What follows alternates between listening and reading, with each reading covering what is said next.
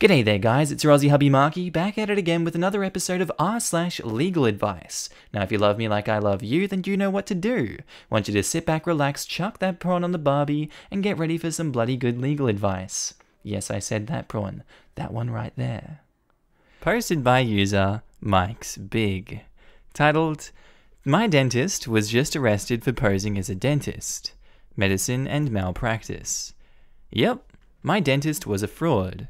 I have had extensive dental work done here, including implants, an extraction, and several crowns.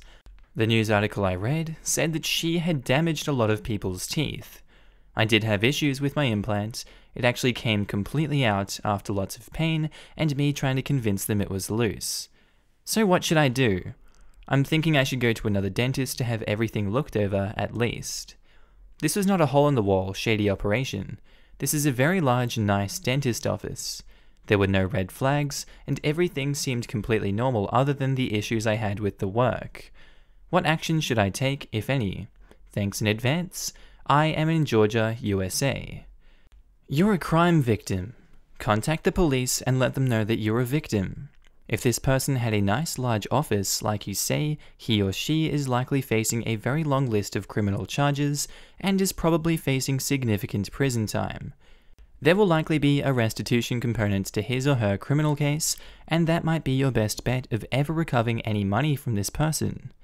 Yes, OP, please be sure to bring screenshots of any appointment confirmation and any other documents you have. The Georgia Criminal Justice Coordinating Council maintains a victims fund where you can apply to receive up to $25,000 in benefits. Also, inquire about starting a class action lawsuit if someone hasn't already. There are likely other people who this affected who are also out a lot of money and healthy teeth. OP, if I'm reading the vibe of your post correctly, you want to be sure your mouth is in healthy shape and concern for your money is secondary. I agree. Look for a well-established dental office and tell them your situation. You don't know if the fake dentist could have used some toxic materials in doing fillings, etc. Getting a well-experienced dentist to give the work a once-over would be prudent. Edit, this could affect health going forward and can impact someone for years. I learned from experience. Absolutely. I know nothing about lawsuits. I'm not trying to get rich, but if something isn't right, I certainly don't want to pay for dental work all over again. I'm glad I figured that right. At the very least, you should be able to get in with a great dentist. I would think most would step up for giving a check. Your dental insurance, if you have some, may also have a fraud unit. You should also let them know. I would recommend that you do some research before you choose a new dentist. While there are many ethical, trustworthy practitioners out there, some recommend interventions that are unnecessary. If you're willing to travel, I highly recommend faculty practices at dental schools. The professors have to have a certain number of hours with patients to maintain their licenses. As the school maintains the practice, dentists don't have the concerns about overhead, and they take the ethical code of the profession very seriously, so they're unlikely to recommend unnecessary intervention. There are no students present if you use the faculty practice, but if you're willing to be a guinea pig, you could contribute to future dentists' education and likely have fewer costs. At my dental school, it's likely that a faculty member would do the work, take a bunch of photos, and do grand rounds presentation on your case. Looks like UA Birmingham is slightly closer than GA's school in Augusta. Good luck, and sorry this happened to you. I second the recommendation of a dental school. I go to a practice in a hospital, where new dentists work alongside seasoned pros for a few years to gain experience before opening their own practices. It's clean, very inexpensive.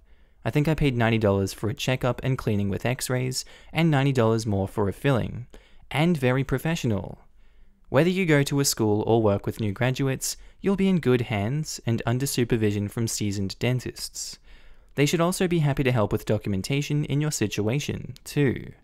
It would actually be a good experience for them to have under their belts.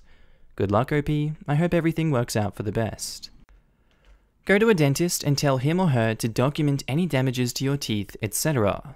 Get the dentist to write a report. If the damages can be photographed, very good, attach them too. Don't forget a description of the picture though. And attach it to the police report/filing. I'd recommend you to also get a lawyer and sue this fraudulent dentist. Lumpy Space Queen says, if you have insurance and this was paid for by them, contact them. Some services have limitations, so if you try to have the service done at a different office, it might be denied and you would have to pay the full cost out of pocket. Also, please do not procrastinate. Contact the Georgia Professional Licensing Board immediately. Ask about the procedure to file a formal complaint against someone posing as a dentist without a license to practice. That is a significant issue that will bolster your case.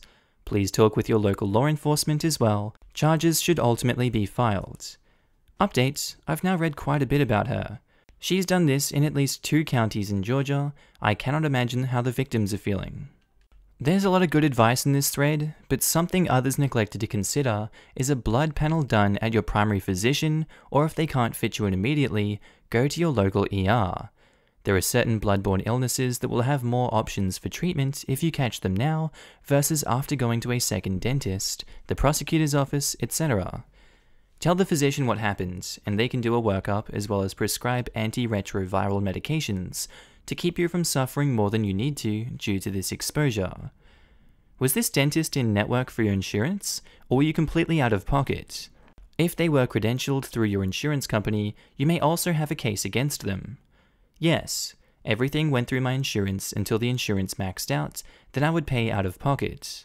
So they are supposed to credential the doc/dentist, meaning doing a thorough search of background and complaints and training, etc. Edit, read the rest of your post in SOAR Georgia, contact the Department of Insurance and file a complaint. This just keeps getting worse as I read more comments. Oh my god. How does this even happen? This would have to have had skipped so many layers of protection. I think what was happening here is that she had an actual dentist employed. She was the owner of the practice, but wasn't actually medically trained or licensed herself. She was performing work in the office along with the dentist, and sometimes by herself. How do you know she wasn't medically trained or licensed? Kind of an important detail. I'll add, just because you suck at your job doesn't mean you were not trained. This guy obviously doesn't realize or read the news, I guess. He didn't know that she was doing this everywhere. Alright, that's it for all the original comments. The rest just repeat the same advice. If I was the OP, I would be screaming for every test to be done, every lawyer to throw the book at this woman. That is disgusting. On to the update. Update, my dentist was arrested. I want to first thank everyone here for the awesome advice you gave. I have never been in a situation where I needed legal advice, so it was all very unfamiliar to me. I really do appreciate everyone taking the time to respond and help me. I have followed what I was told here, and I wanted to give everyone an update on my situation. First, let me give everyone a little clearer picture of what was happening. The person in question owned the practice that I was visiting. She employed an actual dentist, but she herself was not licensed as anything at all and had no business touching patients. Most of my work was done by her and a dentist together. Obviously, I can't see what's going on in my mouth, so I'm not sure what she did and what he did.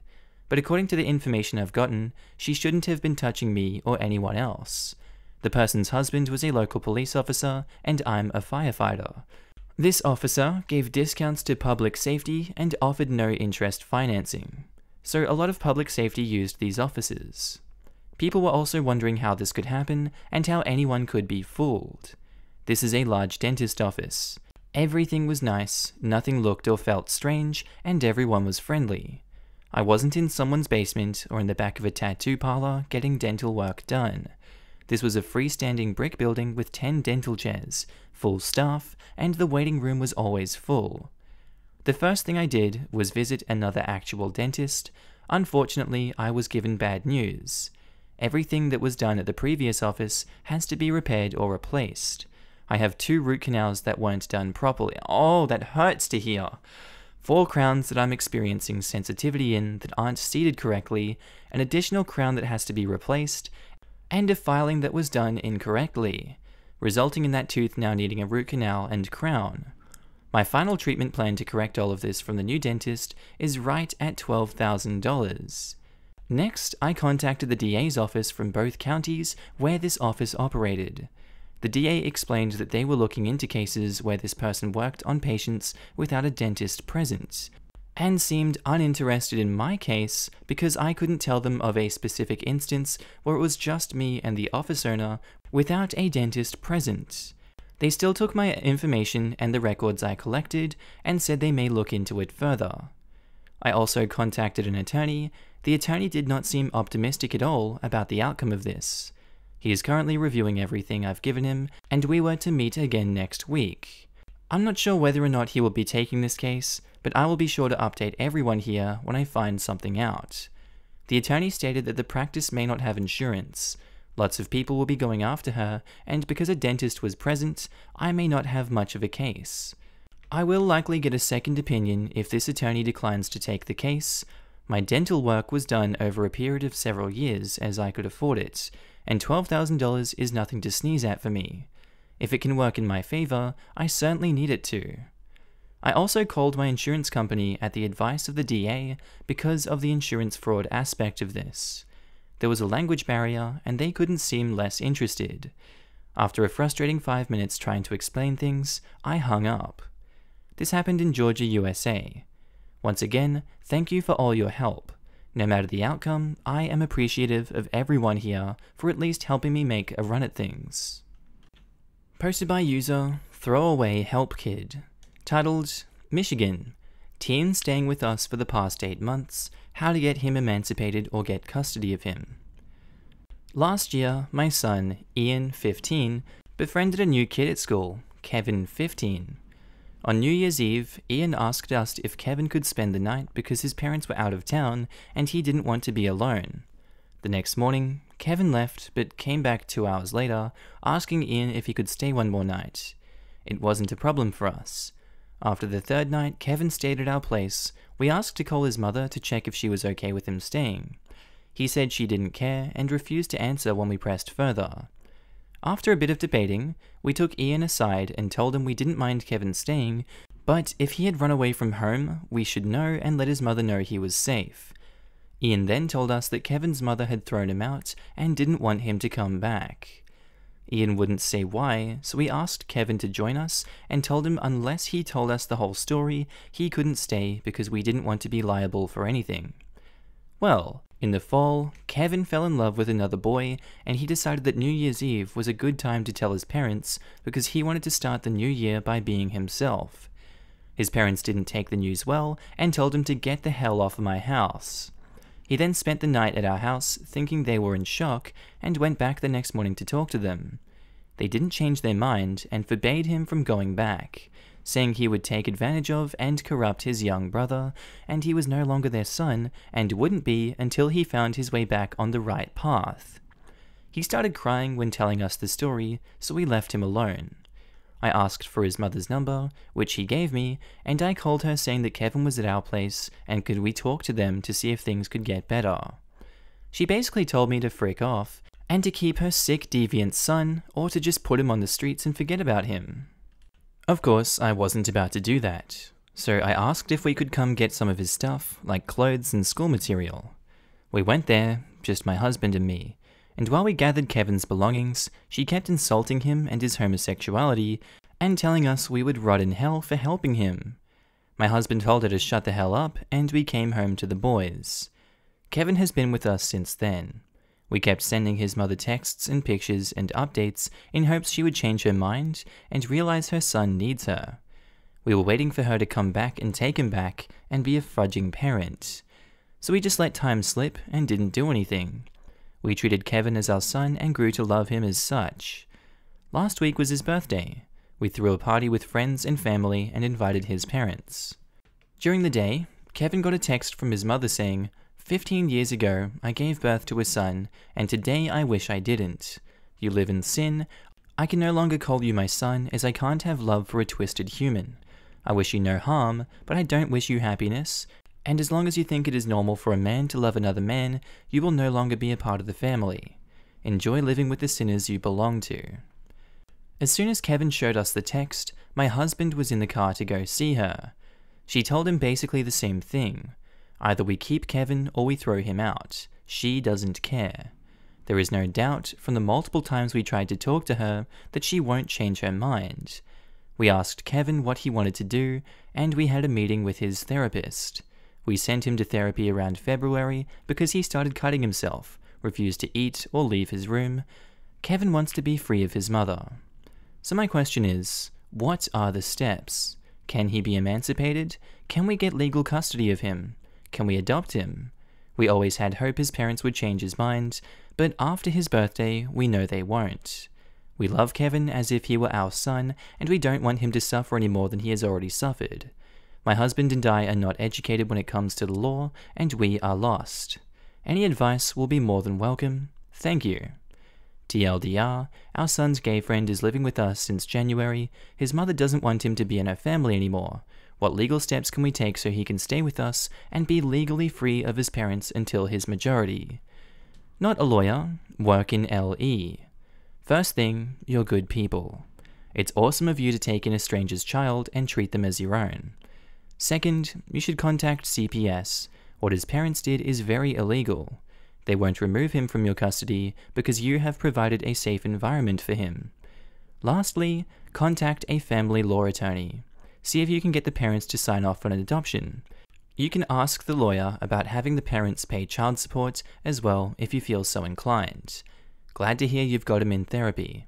I hope he is doing well, and I hope you're all in a good place mentally, emotionally, and financially, dealing with the mess his parents have made. Thank you for your answer. As I said in another comment, we were all afraid to call CPS because we feared that he would be placed with strangers.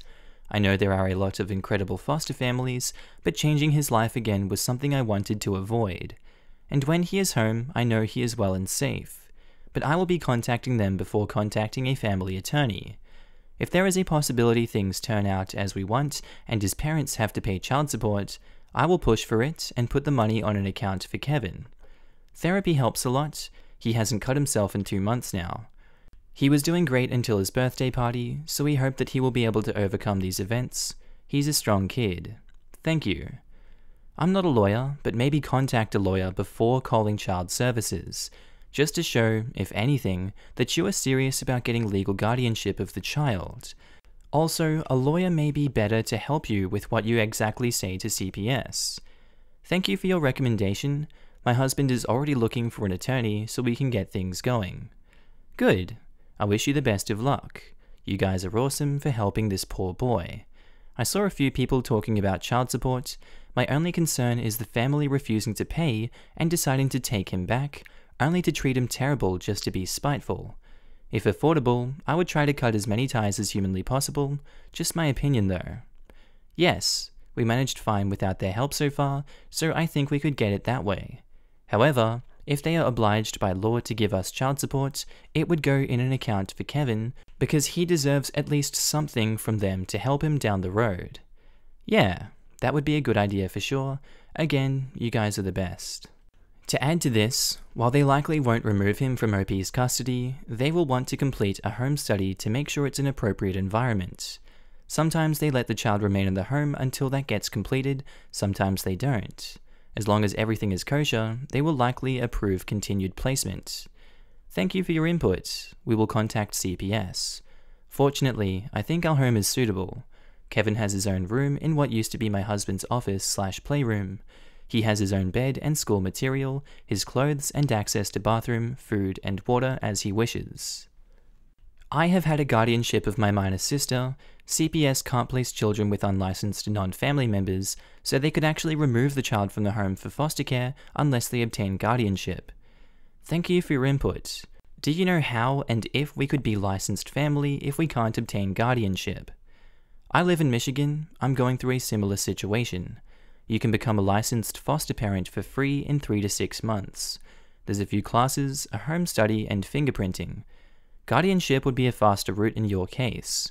In my county, the probate court has CPS investigate and perform a home study after you file for guardianship.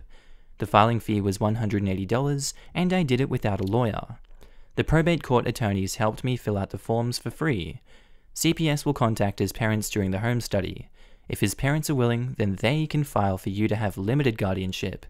If they are unwilling to file and attend the hearing, you need to file for full guardianship. In Michigan, that's how it is. I am a lawyer. talk to a family lawyer before you do anything else. CPS tries to do the right things, but sometimes they don't, and it's better to talk to an attorney who knows CPS in your area and can guide you. Ask the lawyer about the possibility of termination of parental rights and adoption. In my state, if non-custodial parents don't want the kid, they can voluntarily give up parental rights, and then that leaves you free to adopt the kid. Again, talk to a lawyer. I know they're expensive, but an initial consultation shouldn't be. A lot of firms even do those for free. Thank you for your answer. My husband is searching for an attorney after reading the comments, and we hope to get an appointment as soon as possible. I would like to think his parents won't be much trouble if we want to take him in legally, but I don't exactly trust them to make the right choices for their son. In any case, we will hire an attorney and do what we can. I'm a lawyer too. Today, like now, get on the phone and make an appointment with a lawyer about getting a temporary or emergency guardianship that you can make permanent. Don't call CPS first. For about 15 years, my law practice consisted of a lot of juvenile court cases involving neglect and abuse, but not in your state where I am not licensed. In my experience, CPS does not always leave kids in safe environments, although removing a teenager is less likely than removing a younger child. Kevin's been through enough and doesn't need the added trauma of CPS investigating. Depending on your lawyer's advice, asking the court to order CPS to be involved to get services like counseling for Kevin might be a great idea. Once the judge in the guardianship case hears why the guardianship for Kevin is necessary, he or she may go ahead and have CPS investigate the home for abuse. You can also ask the parents to pay child support if you have guardianship. Thank you for your answer. My husband is currently in contact with our local LGBTQ center, a shelter for young adults in Kevin's situation. As a commenter suggested, we try and ask if they have recommendations for an attorney. They also told us to have a lawyer before engaging with anything with CPS, as they had the experience of a young girl being replaced with her parents that run away a few weeks later. So far, we have 2 suggested attorneys and will make an appointment with both to make sure we cover all bases. And besides this, we have no further update from the OP. Edit. Thank you all. Thank you so much for the advice you've given me and for the outpouring of love for my husband, Ian, Kevin, and me. Thank you for the numerous private messages I received and for the multiple offers I got to open up a GoFundMe for our legal fees. Fortunately, my parents and in-laws, who took Kevin in as easily as we did, already offered to help us pay for all of that. But thank you from the bottom of my heart for all your kindness and empathy. After some recommendations from commenters, we contacted our local LGBTQ center and shelter to do the right thing at the time. We will meet with them and their lawyer tomorrow, and they already gave us 2 recommendations for family law attorneys they worked with. We will then proceed as our attorneys see fit, and I will update you on Kevin's fate. Thank you all so much. You're a great community. Keep on loving. And as unfortunate as it is, I think we have to respect that there's not a further update, and that's good news regardless. Kevin is in a good situation, he's in much more supportive hands, and I love OP for that. I respect them for sharing the story, and I hope that Kevin has a good future ahead of him. Hope you guys enjoyed this one. I'm going to chuck you now to outro Markee. Alright guys, that's all for today's episode. I hope you enjoyed it. If you did, be sure to tell me what you thought about it down in the comments down below. If you're new to the channel, also don't forget to subscribe. It would really help out with my channel growth. And also, a huge shout out to my channel patrons and members. I just love you guys and thank you for supporting me on this journey. If you guys are new to the channel and you'd like to support me, links are down below for the Patreon, or you can click the join button next to subscribe if you'd like to become a channel member. Alright guys, that's all for today's episode. I hope you enjoyed it. I hope you have a good day, night, sleep, whatever you're up to, and I'll see you in the next episode. Bye.